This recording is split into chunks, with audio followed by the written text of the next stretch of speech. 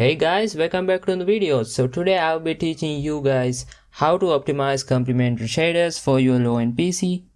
As you can see, my FPS is around 30, so it's kinda unplayable and it's really annoying guys. So first go to the options, then video settings.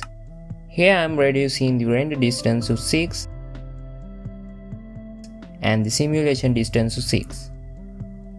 Then hit apply. Then I'm setting the graphics to fast and clouds to off. Then again hit apply. Go to complementary shader settings.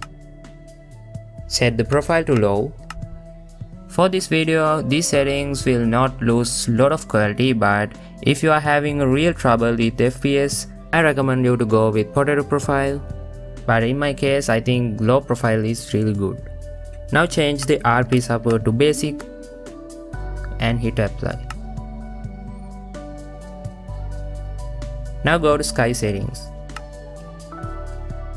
Then open cloud settings and turn off shader clouds. Next go to the world settings, then light sharp settings. Turn off light sharps and hit apply.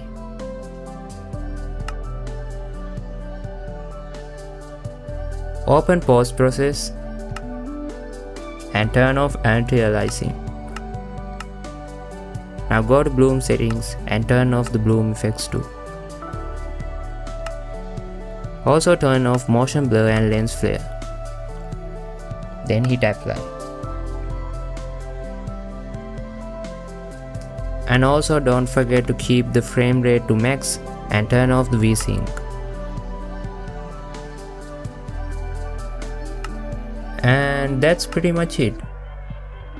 Now as you can see, my FPS is around 60.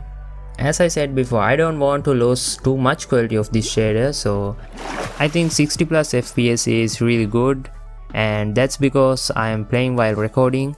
But if I stop recording, this will definitely increase.